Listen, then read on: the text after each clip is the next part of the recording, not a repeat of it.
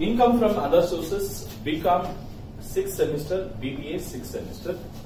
We have income from other sources. One of the source of income is interest on securities. See, what is security?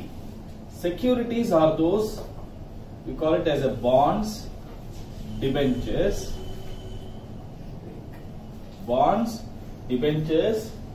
and bills. Okay, bills better. These two, bonds and debentures.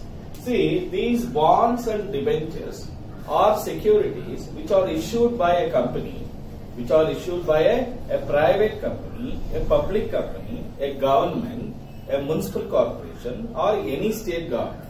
Okay, they can issue bonds and debentures. Through by issue of bonds and debentures, they can raise the capital. ಅವ್ರಿಗೆ ಎಷ್ಟು ದುಡ್ಡು ಬೇಕೋ ಅಷ್ಟು ಕಂಪನಿಯವರು, government ಎಷ್ಟು ದುಡ್ಡು ಬೇಕೋ ಅಷ್ಟನ್ನ ಪಬ್ಲಿಕ್ ಇಂದ ಏನ್ ಮಾಡಬಹುದು, ತಗೊಳ್ಬಹುದು. ಆ ತಗೊಂಡಿರೋ ದುಡ್ಡಿಗೆ what ever the money they have taken, for that every year or every 6 months once they have to pay a fixed rate of interest. Whatever the interest received by an investor, if you are the investor, if Jeevan is an investor, if Sanjeev is an investor, if Aradhya is an investor, if Padu is an investor, whatever the money they invest, every 6 months once or annually, they receive a fixed rate of interest, a fixed rate of amount of interest they will get. On that interest amount, they have to pay taxes. And under which source it is taxable? It is taxable under the head income from other sources. Now, these securities, bonds and debentures are classified into two categories. Securities are categorized or divided into two categories. One is called as a government securities. What is that? Government securities. Other one is a non-government securities. Sir, what are the government securities? See, there are two types of government securities. One is called as tax-free government securities. Other one is called as a less tax government securities. Sir, what is the meaning of tax-free government securities? See, there are some securities, there are some bonds or debentures which are issued by the central government, for some specific reason, for the purpose of infrastructural development or rural development or some other development purpose. They issue and they raise the capital money from the public. For that, every year they give the interest. See, on such debentures or securities issued by the central government, which are completely exempted from taxes. And the central government issue ಮಾಡಿರ್ತಕ್ಕಂತ ಯಾವ ಅಂತದ್ದು ಅಂತ ಹೇಳಿದ್ರೆ ಅದಕ್ಕೆ ನಮ್ಮ ಹತ್ರ answer page number 3 ನಲ್ಲಿ ಇದೆ. Page number 3 ನಲ್ಲಿ ವಾಟ್ ಆರ್ ದೋಸ್ ಅಂತ ಹೇಳಿದ್ರೆ, the first one is post office savings bank account. See, in this post office savings bank account, if it is an individual account, up to 3,500 is exempted. If the post office savings bank account is opened in a joint name, then up to 7,000 rupees is exempted. If it is more than 3,500 or 7,000, then it is taxable. Otherwise, up to this amount is exempted. Then next is National Savings Certificate. National Savings Certificate. See, these are the savings certificates issued by central government for a specific reason. Any interest you receive from the NAC, it is fully exempted from taxes. Next is National Defence Bonds. National Defence Bonds or National Defence Securities. ಇದು ಕೂಡ ಏನಾದರೂ ಬಂದ್ರೆ exempted ಮಾಡಿ. Next is Special Bearer Bonds. ಏನಿದು? Special Bearer Bonds issued by ಯಾವುದು central government, any interest received from that also is exempted. Next is relief bonds. What is this? Relief bonds. ಇದು ಕೂಡ exempted from taxes ಆಗುತ್ತೆ. And the last one is treasury certificates. Treasury certificates. Any interest on national highway authority of India, NHAI.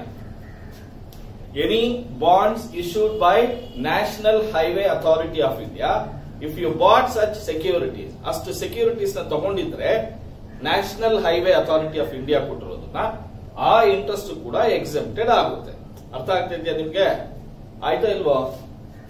ಹಾಗೆ rural electrification bonds, REB ಅಂತ ಹೇಳ್ತೀವಿ. C REB, NHAI, relief bonds, treasury ಈ ತರದ್ದು ಕಾಣಿಸಿದ್ರೆ any interest received on such bonds is fully exempted from tax. ಅರ್ಥ ಆಗ್ತಿದ್ಯಾ? ಈ 7-8 ಬಿಟ್ಟು living this 7-8 points, all other securities R bonds are called as less tax. ಇಷ್ಟು ಬಿಟ್ಟು ಅರ್ಥ ಆಗ್ತಿದ್ಯಾ? ಈ 7 ಡಿಬೆಂಚರ್ಸ್ ಸೆಕ್ಯೂರಿಟೀಸ್ ಬಿಟ್ಟು ಉಳಿದಂತೆ ಎಲ್ಲ ಕೂಡ ಏನಾಗುತ್ತೆ? ಲೆಸ್ ಟ್ಯಾಕ್ಸ್ ಆಗುತ್ತೆ. ಇವೆಲ್ಲ ಏನಾಗುತ್ತೆ?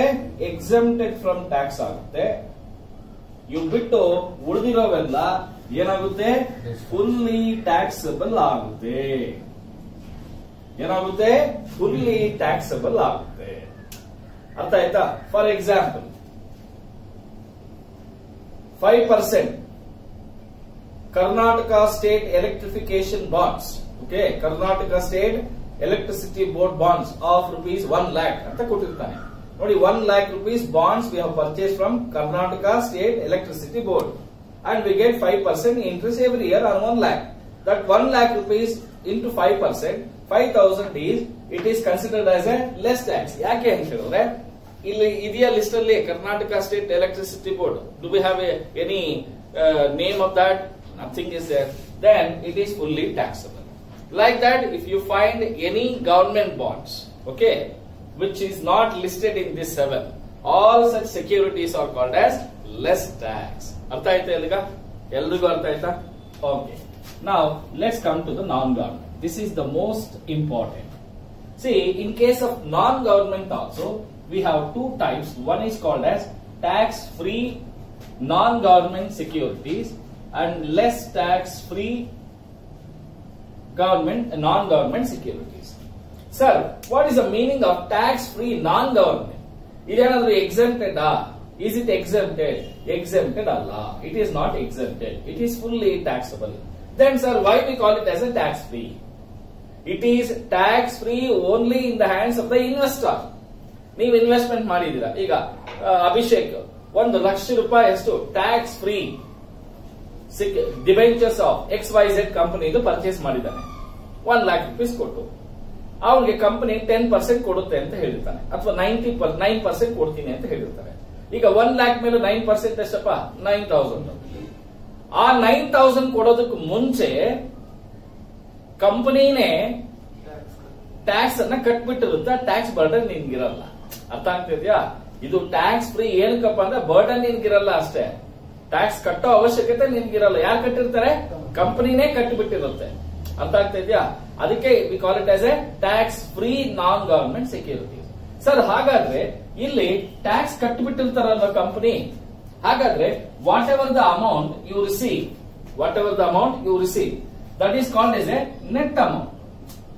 ಈಗ ಫಾರ್ ಎಕ್ಸಾಂಪಲ್ ಅಭಿಷೇಕ್ ಎಕ್ಸಾಂಪಲ್ ಹೇಳಿದೆ, 9% debentures 1 lakh debentures of ABC company limited ಅಂತ ಹೇಳಿದೆ, ಟ್ಯಾಕ್ಸ್ ಫ್ರೀ ಡಿಬೆಂಚರ್ಸ್. ಆಗ 1 lakh ಮೇಲೆ 9% ಎಷ್ಟಪ್ಪ ಬಂತು? 9,000 ಬಂತು. ಇದು ಏನಾಗಿರುತ್ತೆ? ನೆಟ್ ಅಮೌಂಟ್ ಆಗಿರುತ್ತೆ. ಆದ್ರೆ ಇದಕ್ಕೆ ನಾವು ಏನ್ ಆಡ್ ಮಾಡಬೇಕು? ಟ್ಯಾಕ್ಸ್ ಎಷ್ಟು ಮೈನಸ್ ಮಾಡಿದಾನೆ ಆಡ್ ಮಾಡಬೇಕಾಗುತ್ತೆ. ಬರೋದನ್ನ ಏನಂತ ಹೇಳ್ತೀವಿ? ಗ್ರಾಸ್ ಅಮೌಂಟ್ ಅಂತ ಹೇಳ್ತೀವಿ. See, always, whenever you take interest on securities, whether it is a government or a non-government, always we should take gross amount, but not the net amount. ಅರ್ಥ ಆಗ್ತಿದ್ಯಾ? Sir, ಹಾಗಾದ್ರೆ ಈ interest ಮೇಲೆ ಎಷ್ಟು tax ಇಟ್ಕೊಂಡಿರ್ತಾರೆ ಅಂದ್ರೆ ಟ್ಯಾಕ್ಸ್ ಇಂಟ್ರೆಸ್ಟ್ ಮೇಲೆ ಎಷ್ಟು ಪರ್ಸೆಂಟ್ ಇಟ್ಕೊಂಡಿರ್ತಾರೆ? 10% ಇಟ್ಕೊಂಡಿರ್ತಾರೆ. Whether it is A listed company R unlisted company, ಯಾವ್ದಾದ್ರೂ ಆಗ್ಲಿ ಎಷ್ಟು ಪರ್ಸೆಂಟ್ ಇಟ್ಕೊಂಡಿರ್ತಾರೆ? 10% ಮಾತ್ರ ಇಟ್ಕೊಂಡಿರ್ತಾರೆ. ಹಾಗಾದ್ರೆ ನಮಗೆ ನೆಟ್ ಅಮೌಂಟ್ ಎಷ್ಟಪ್ಪ ಇದೆ? 9,000 rupees ಇದೆ. ಈಗ 100 rupees 90 rupees gross net amount ಆಯ್ತು, 10 rupees ಟ್ಯಾಕ್ಸ್ ಆಯ್ತು, ಗ್ರಾಸ್ ಅಮೌಂಟ್ ಎಷ್ಟಾಗಿರುತ್ತೆ? 100 rupees ಆಗಿರುತ್ತೆ. ನಾವು 100 rupees ತಗೊಳ್ಬೇಕು. C, if net amount is 90, tax is 10%, 10 rupees, then what is the gross amount? 100 rupees. That means whatever the interest is given, which is equals to how much? 90%, we have to calculate what is for 100%, which comes to how much? 10,000 rupees. Andre, if you find ಯಾವುದೇ tax free commercial securities, tax free debentures of PQR company, ಈ ತರದ್ದು word ಕೊಟ್ಟಿದ್ರು ಅಂತ ಇಟ್ಕೊಳ್ಳಿ. ಎಷ್ಟು amount ಕೊಟ್ಟಿದ್ದಾನೆ, ಎಷ್ಟು percentage ಕೊಟ್ಟಿದ್ದಾನೆ ಹಾಕೊಳ್ಳಿ. ಡಿವೈಡೆಡ್ ಬೈ 90 ಇಂಟು 100 ಮಾಡಲೇಬೇಕು. That means always grazing up is required. Always gross up, ಯಾವಾಗಲೂ ಏನ್ ಮಾಡಬೇಕು? ಗ್ರಾಸ್ ಅಪ್ ಮಾಡ್ಕೊಳ್ಬೇಕು. ಕೊಟ್ಟಿರೋದು ನೆಟ್ ಅಮೌಂಟ್ ಆಗಿರುತ್ತೆ. ಏನಾಗಿರುತ್ತೆ? ನೆಟ್ ಅಮೌಂಟ್ ಆಗಿರುತ್ತೆ. ಈಗ ಒಂದ್ ನಿಮಿಷ, ಪ್ರಾಬ್ಲಮ್ ನಂಬರ್ ತೆಗಿರಿ, ಹೇಳ್ತೀನಿ. 4 ತೆಗಿರಿ, ಪೇಜ್ ನಂಬರ್ 7. ಪೇಜ್ ನಂಬರ್ 7 ತೆಗೆದ್ರ? ಅಲ್ಲಿ ಅಡ್ಜಸ್ಟ್ಮೆಂಟ್ ನಂಬರ್ ಸಿ ನೋಡಿದ್ರ? rupees 3,50,000, 10% tax free debentures of PQR limited ಅಂತ ಕೊಟ್ಟಿದ್ದಾನೆ. ಕರೆಕ್ಟಾ? ಏನಂತ ಇದೆ? ಟ್ಯಾಕ್ಸ್ ಫ್ರೀ ಅನ್ನೋ ವರ್ಡ್ ಇದೆಯಾ? ಇದೆ ಸರ್. ಸೊ ಹಾಗಾದ್ರೆ 3,50,000 is the investment. What is the rate of interest? 10%. We are getting 35,000. This is equals to how much? 90%. What is for 100%? We have to calculate. ಅರ್ಥ ಆಯ್ತಾ? ವಾಟ್ ಎವರ್ ಇಟ್ ಈಸ್, ನನ್ ದುಡ್ಡು ಬೇಕಾ, amount ಬೇಕಾಗಿಲ್ಲ. ಅರ್ಥ ಆಯ್ತಾ ಇಲ್ಲ? ಹಾಗೆ ಒಂದನೇ ಪ್ರಾಬ್ಲಮ್ ನೋಡಿ. ಒಂದನೇ ಪ್ರಾಬ್ಲಮ್ ಅಲ್ಲಿ point number G, 1,50,000, 9% tax free commercial securities. Word tax free ಅನ್ನೋದು ಇದೆಯಾ ಇಲ್ಲ? ಹಾಗಾದ್ರೆ 1,50,000 into 9%, 13,500 is for 90. What is for 100? We have to calculate. That means ಹಾಗಾದ್ರೆ ನೋಡಿ, ಆ ಸೆಕ್ಯೂರಿಟೀಸ್ ಏನಾದ್ರು ನಾನ್ ಗವರ್ಮೆಂಟ್ ಆಗಿದ್ದು ಅದಕ್ಕೆ ಟ್ಯಾಕ್ಸ್ ಫ್ರೀ ಅನ್ನೋ ವರ್ಡ್ ಇದ್ರೆ ನಾವು ಫಸ್ಟ್ ಎಷ್ಟು ಇನ್ವೆಸ್ಟ್ಮೆಂಟ್ ಇದೆ, ರೇಟ್ ಆಫ್ ಇಂಟ್ರೆಸ್ಟ್ ಎಷ್ಟಿದೆ, ಅಮೌಂಟ್ ಆಫ್ ಇಂಟ್ರೆಸ್ಟ್ ಕ್ಯಾಲ್ಕುಲೇಟ್ ಮಾಡಿ ಡಿವೈಡೆಡ್ ಬೈ 90 ಇಂಟು 100. ಎಲ್ಲಾ ಪ್ರಾಬ್ಲಮ್ಗೂ tax free debentures commercial securities ಮಾಡಲೇಬೇಕು. ಅರ್ಥ ಆಗ್ತಿದ್ಯಾ? ಅರ್ಥ ಆಯ್ತಾ ಇಲ್ವೋ? ಯಾಕೆಂದ್ರೆ ಟ್ಯಾಕ್ಸ್ ಫ್ರೀ ಅಂತ ಗವರ್ಮೆಂಟ್ ಅಲ್ಲಿ ಯಾವ್ದು ಇರಲ್ಲ. ಯಾಕೆಂದ್ರೆ ಗವರ್ಮೆಂಟ್ ಅಲ್ಲಿ ಇವು ಮಾತ್ರ ಇರುತ್ತೆ. ನಾನ್ ಗವರ್ಮೆಂಟ್ ಅಲ್ಲಾದ್ರೆ ಟ್ಯಾಕ್ಸ್ ಫ್ರೀ ಅನ್ನೋ ವರ್ಡ್ ಇರಲೇಬೇಕು. ಈ ಟ್ಯಾಕ್ಸ್ ಫ್ರೀ ಬಿಟ್ಟು ಉಳಿದಂತ ಎಲ್ಲ ಏನಾಗುತ್ತೆ? ಲೆಸ್ ಟ್ಯಾಕ್ಸ್ ಆಗುತ್ತೆ. ನೋಡಿ, ಈ ಲೆಸ್ ಟ್ಯಾಕ್ಸ್ ಅಲ್ಲಿ 2 ತರ ಬರುತ್ತೆ. ಎಷ್ಟು ತರ ಬರುತ್ತೆ? 2 ತರ. ಒಂದು ಏನಪ್ಪ ಫಸ್ಟ್ ತರ ಅಂತ ಹೇಳಿದ್ರೆ, ನಿಮಗೆ ಕ್ವಶನ್ ಅಲ್ಲಿ ಪರ್ಸೆಂಟೇಜ್ ಆಫ್ ಇಂಟ್ರೆಸ್ಟ್ ಎಷ್ಟು ಅಂತ ಕೊಟ್ಟಿರ್ತಾನೆ, ಎಷ್ಟು ರುಪೀಸ್ ಅಮೌಂಟ್ ಇನ್ವೆಸ್ಟ್ಮೆಂಟ್ ಕೊಟ್ಟಿರ್ತಾನೆ, ಅಮೌಂಟ್ ಆಫ್ ಇನ್ವೆಸ್ಟ್ಮೆಂಟ್ ಎಷ್ಟು ಮಾಡಿದಾನೆ ಅಂತಾನು ಕೊಟ್ಟಿರ್ತಾನೆ. ಇದು ಒಂದು ಟ್ರೀಟ್ಮೆಂಟ್. ಓಕೆನಾ? ಎರಡನೇ treatment percentage ಕೊಟ್ಟಿರಲ್ಲ, amount of investment ಕೊಟ್ಟಿರಲ್ಲ, direct ಆಗಿ ನಿಮ್ಗೆ ಏನ್ ಕೊಟ್ಟಿರ್ತಾನೆ? ಇಂಟ್ರೆಸ್ಟ್ ಅಮೌಂಟ್ ಕೊಟ್ಟಿರ್ತಾನೆ. ಡೈರೆಕ್ಟ್ ಇಂಟ್ರೆಸ್ಟ್ ಅಮೌಂಟ್ ಕೊಟ್ಟಿರ್ತಾನೆ. ಅರ್ಥ ಆಗ್ತಿದ್ಯಾ? Percentage ಕೊಟ್ಟಿರಲ್ಲ, investment amount ಕೊಟ್ಟಿರಲ್ಲ. ಇಲ್ಲಿ ಪರ್ಸೆಂಟೇಜ್ ಕೊಟ್ಟಿರ್ತಾನೆ, ಇನ್ವೆಸ್ಟ್ಮೆಂಟ್ ಅಮೌಂಟ್ ಕೊಟ್ಟಿರ್ತಾನೆ. ಈಗ ನೋಡೋಣ ಏನ್ ಮಾಡೋದು ಅಂತ. ಈಗ ಕ್ವಶನ್ ತಗೊಳ್ಳಿ, ಸೊ ದಟ್ ನಿಮ್ಗೆ ಅವಾಗ ಅರ್ಥ ಆಗುತ್ತೆ. ನಾನು ರಿಲೇಟ್ ಮಾಡಿದಾಗ ನಿಮ್ಗೆ ಅರ್ಥ ಆಗುತ್ತೆ. ಕ್ವಶನ್ ನಂಬರ್ 4 ನೋಡಿ. ಅಲ್ಲಿ 4 lakh, ಪಾಯಿಂಟ್ ನಂಬರ್ ಬಿ ನೋಡಿ, 4 lakh 6% debentures of ABC limited ಅಂತ ಇದೆ. ಕರೆಕ್ಟಾ? ಅಲ್ಲಿ ಎಲ್ಲಾದ್ರೂ ಟ್ಯಾಕ್ಸ್ ಫ್ರೀ ಏನೋ ವರ್ಡ್ ಇದೆಯಾ? ಇಲ್ಲ. ಹಾಗಾದ್ರೆ ಅದೇನಾಗುತ್ತೆ? ಲೆಸ್ ಟ್ಯಾಕ್ಸ್ ಆಗುತ್ತೆ. ಎಬಿಸಿ ಕಂಪನಿ ಏನೋ ನಾನ್ ಗವರ್ಮೆಂಟ್. ಕರೆಕ್ಟಾ? ಪರ್ಸೆಂಟೇಜ್ ಕೊಟ್ಟಿದ್ದಾನಾ? ಅಮೌಂಟ್ ಕೊಟ್ಟಿದ್ದಾನಾ? ಹಾಗಾದ್ರೆ ಎಷ್ಟು ಅಮೌಂಟ್ ಕೊಟ್ಟಿದ್ದಾನೆ ಇಂಟು ಎಷ್ಟು ಅಮೌಂಟ್ ಕೊಟ್ಟಿದ್ದಾನೆ? 4 lakhs ಕೊಟ್ಟಿದ್ದಾನೆ. ರೇಟ್ ಆಫ್ ಇಂಟ್ರೆಸ್ಟ್ ಎಷ್ಟು ಕೊಟ್ಟಿದ್ದಾನೆ? ಹಾಗಾದ್ರೆ ಟೋಟಲ್ ಎಷ್ಟಾಯ್ತು? ಡೈರೆಕ್ಟ್ ಆಗಿ 24,000 ಟ್ಯಾಕ್ಸ್ ಮಾಡಬೇಕು. ಯಾವುದೇ ಕಾರಣಕ್ಕೂ ಗ್ರಾಸ್ ಅಪ್ ಮಾಡೋ ಅವಶ್ಯಕತೆ ಇಲ್ಲ. ಸೂಪರ್ ಅಲ್ವಾ? Understood? If amount of investment percentage of interest is given, calculate directly on the amount with that rate of interest that is fully taxable. No need to gross up. ಅರ್ಥ ಆಯ್ತಾ sir? Suppose direct ಆಗಿ interest amount ಕೊಟ್ಟಿದ್ದ ಏನ್ ಮಾಡೋದು? ಕರೆಕ್ಟಾ? Direct ಆಗಿ interest amount ಕೊಟ್ಟಿದ್ದ ಏನ್ ಮಾಡೋದು? ಅದಕ್ಕೆ ನಮಗೆ ಒಂದು ಪಾಯಿಂಟ್ ಇದೆ. ಬರ್ಕೊಳ್ಳಿ, ನೋಡ್ಕೊಳ್ಳಿ. ಅಲ್ಲಿ ಪಾಯಿಂಟ್ ನಂಬರ್ 1 ಅಲ್ಲಿ, ಪ್ರಾಬ್ಲಮ್ ನಂಬರ್ 1 ಅಲ್ಲಿ ಎಫ್ ಪಾಯಿಂಟ್ ನೋಡಿ. ಎಫ್ ಸಿಗ್ತಾ? Problem number 1, interest on less tax commercial securities net amount 10,800. ಇಲ್ಲಿ ನೆಟ್ ಅಮೌಂಟ್ ಅವನೇ ಕೊಟ್ಟಿದ್ದಾನ? ಎಷ್ಟು ಅಮೌಂಟ್ ಕೊಟ್ಟಿದ್ದಾನೆ? 10,800 ಕೊಟ್ಟಿದ್ದಾನೆ. ಈ ತರ ಅವನೇ ಹೇಳಿದ್ದಾನೆ ಲೆಸ್ ಟ್ಯಾಕ್ಸ್ ನೆಟ್ ಅಮೌಂಟ್. ಅವನು ಹೇಳದೇ ಇದ್ರು ಕೂಡ ನಾವೇನ್ ಮಾಡ್ಬೇಕು? ಡಿವೈಡೆಡ್ ಬೈ 90 ಇಂಟು 100 ಮಾಡಬೇಕು. ಅರ್ಥ ಆಯ್ತಾ ನಿಮ್ಗೆ? 12,000 ಬರುತ್ತೆ ಬಿಡೋ.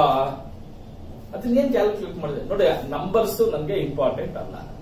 ನಾನು ಟೋಟಲ್ ಮಾಡ್ಬೇಕಾದ್ರೆ ಆವಾಗ ಇಂಪಾರ್ಟೆಂಟ್ ಅಷ್ಟೇ. ಓಕೆನಾ? ಆವಾಗ ತಪ್ಪೇ ಹೇಳ್ತೀರಾ, ಇವಾಗೆಲ್ಲ ಕರೆಕ್ಟ್ ಆಗಿ ಹೇಳ್ತೀರಾ. ನೆಕ್ಸ್ಟ್ ಅದೇ ತರದ ಪಾಯಿಂಟ್ ನಿಮ್ಗೆ ಪ್ರಾಬ್ಲಮ್ ನಂಬರ್ ಎಲ್ಲಿ ಸಿಗುತ್ತೆ ಅಂದ್ರೆ, ಪ್ರಾಬ್ಲಮ್ ನಂಬರ್ 6 ಅಲ್ಲಿ ಸಿಗುತ್ತೆ ನೋಡಿ. 6 ಮಾಡಿದೀವಾ? ಮಾಡಿದೀವಿ ನಾವು. ಬೇಡ, ಅದಲ್ಲ. ಡೈರೆಕ್ಟ್ ಆಗಿ ಇಂಟ್ರೆಸ್ಟ್ ಅಮೌಂಟ್ ಕೊಟ್ಟಾಗ ಇಲ್ಲ ಇಲ್ಲ ಇಲ್ಲ. ಓಕೆ, ಸೊ ನಿಮ್ಗೆ ಗೊತ್ತಾಯ್ತಲ್ವಾ? ಡೈರೆಕ್ಟ್ ಆಗಿ ಇಂಟ್ರೆಸ್ಟ್ ಅಮೌಂಟ್ ಕೊಟ್ಟಿದ್ರೆ ಆಲ್ವೇಸ್ ಏನ್ ಮಾಡ್ಬೇಕು? ಆಲ್ವೇಸ್ ಗ್ರಾಸ್ ಅಪ್ ಮಾಡಬೇಕು. Always gross up. ಹಾಗಾದ್ರೆ ಗ್ರಾಸ್ ಅಪ್ ಮಾಡ್ತಕ್ಕಂಥ 2 ಚಾನ್ಸಸ್ ಯಾವ್ದ್ಯಾವ್ದು? ಒಂದು ನಾನ್ ಗವರ್ಮೆಂಟ್ ಟ್ಯಾಕ್ಸ್ ಫ್ರೀ ಕಮರ್ಷಿಯಲ್ ಅಥವಾ ನಾನ್ ಗವರ್ಮೆಂಟ್ ಸೆಕ್ಯೂರಿಟೀಸ್ ಆಗಿರಬೇಕು, ಅಥವಾ ಲೆಸ್ ಟ್ಯಾಕ್ಸ್ ಡೈರೆಕ್ಟ್ ಆಗಿ ಇಂಟ್ರೆಸ್ಟ್ ಅಮೌಂಟ್ ಕೊಟ್ಟಿರಬೇಕು. ಟ್ಯಾಕ್ಸ್ ಫ್ರೀ ಅಲ್ಲ ಅದು, ಬಟ್ ಡೈರೆಕ್ಟ್ ಆಗಿ ಇಂಟ್ರೆಸ್ಟ್ ಅಮೌಂಟ್ ಕೊಟ್ಟಿರ್ತಾರೆ. ಈ 2 ಕೇಸಲ್ಲಿ ಮಾತ್ರನೇ ಏನ್ ಮಾಡಬೇಕು? Gross up. ಇದು ಇದು 2 ಅಮೌಂಟ್ ಕೊಟ್ಟಿರ್ತಾನೆ, ರೇಟ್ ಆಫ್ ಇಂಟ್ರೆಸ್ಟ್ ಕೊಟ್ಟಿರ್ತಾನೆ, ತಮಾಯಿಸು. ಅರ್ಥ ಆಯ್ತಾ ಸರ್? ಇಷ್ಟು ಪಾಯಿಂಟ್ ನ ನೀವು ಕ್ಲೀನ್ ಆಗಿ ಅರ್ಥ ಮಾಡ್ಕೊಂಡ್ರೆ ಸ್ವೇರ್ ಆನ್ ಗಾಡ್ ನಿಮಗೆ 10-15 ಮಾರ್ಕ್ಸ್ ಎಷ್ಟು ಗೊತ್ತಾ? 4 ರಿಂದ 5 ನಿಮಿಷದಲ್ಲಿ ಬರೋದು. 4 to 5 minutes. ನೀವು income from business, capital gains, profession ಅಷ್ಟು ಕಲ್ತ್ಕೊಂಡು ಅಷ್ಟು ಮಾಡಬೇಕು ಅಂದ್ರೆ you need at least 20 minutes to half an hour. ಇದನ್ನ 4 ರಿಂದ 5 ನಿಮಿಷ ಮ್ಯಾಕ್ಸಿಮಮ್ 15 ಮಾರ್ಕ್ಸ್ ಪಟ್ ಅಂತ ಬರುತ್ತೆ. ಅರ್ಥ ಆಗ್ತಾ ಇದೆಯಾ? ಸಖತ್ ಈಸಿ ಆಗಿರುತ್ತೆ, ಕಲ್ತ್ಕೊಳ್ಳಿ.